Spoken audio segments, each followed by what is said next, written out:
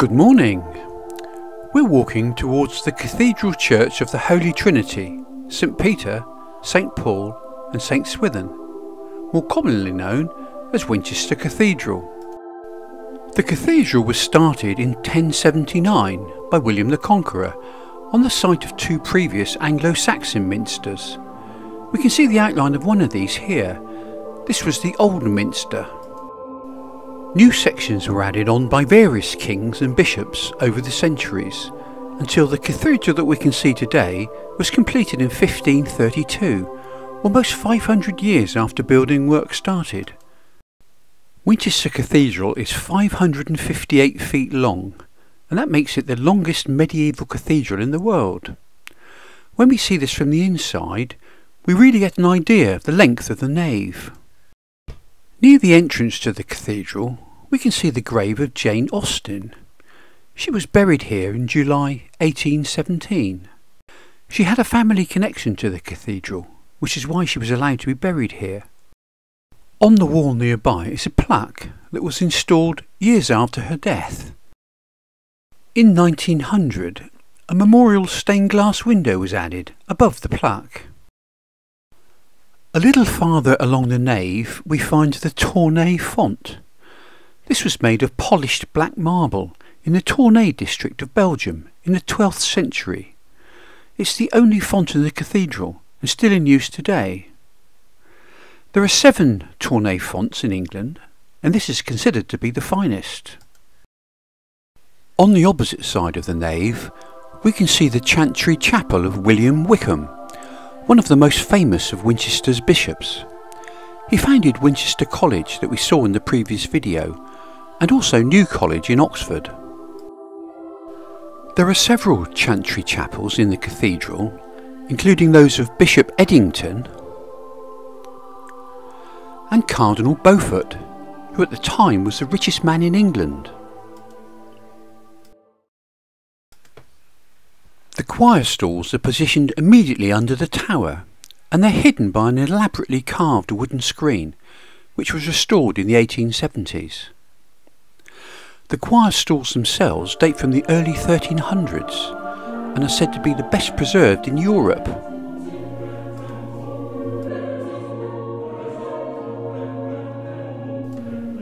This is the view of the choir back down the nave towards the west window. Beyond the choir lies the presbytery and the high altar, which stands in front of the great screen. These photos don't do this justice. It's a magnificent work of art. The original screen was carved in stone in the 15th century. The niches originally held paintings, but these were removed during the Reformation. The paintings were replaced by carved stone statues in the 19th century, which explains why, among the statues of the Saxon kings of England, if you look very closely, you can see a statue of Queen Victoria. The ceiling is decorated with a beautifully ornate series of ribs and bosses. Around the presbytery, in front of the high altar, we can see a large number of ancient mortuary chests, including those of Alfred the Great, King Canute and his wife, Queen Emma, William Rufus and King Egbert. The remains of these individuals were originally interred in the Old Minster, but they were transferred to this Norman cathedral after the minster was demolished in 1093. Their bones were placed in chests, but these were heavily disturbed during the English Civil War, and the remains are today all mixed up, with several individuals found within each chest. Behind the high altar and great screen we find the Holy Hole. The bones of St Swithin were buried near the altar, and sometime later a small hole was cut into the wall.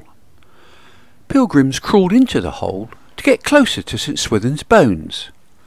I'll leave that thought with you.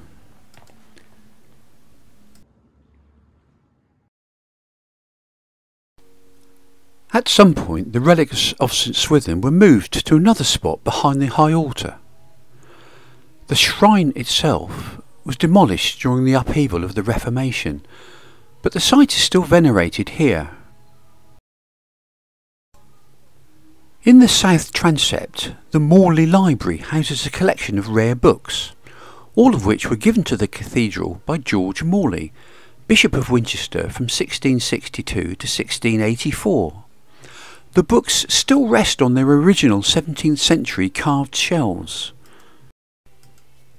Also in the south transept, the Kings and Scribes exhibition displays hundreds of ancient artefacts, including skulls, weaponry and building stone, all displayed alongside 21st century technology.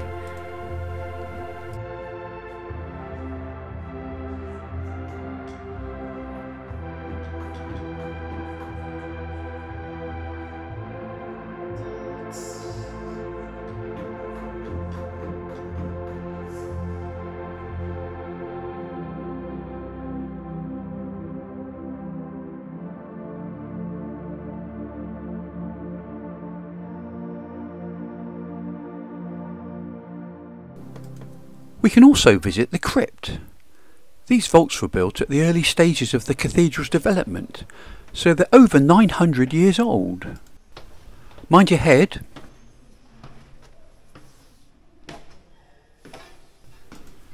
It came as a surprise to me to see a modern sculpture here. This is a life-size statue of a figure in contemplation. It was made of sheets of lead by Sir Anthony Gormley and was installed here in 1986.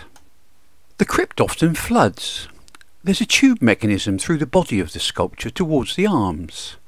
The cupped hands mean the figure can often be found holding water captured during the flooding. As we walk back through the nave of the cathedral, the great west window is in front of us. Most of the stained glass was smashed by the Roundheads during the Civil War in 1642. The window was put back together by the townspeople as a mosaic, following the restoration of the monarchy. So we've come to the end of our tour around Winchester Cathedral.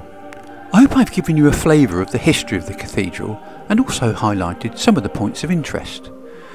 If you live in the area or are planning a trip here, Winchester Cathedral is well worth a visit. Thanks for watching, and if you found the video interesting, please subscribe to our channel.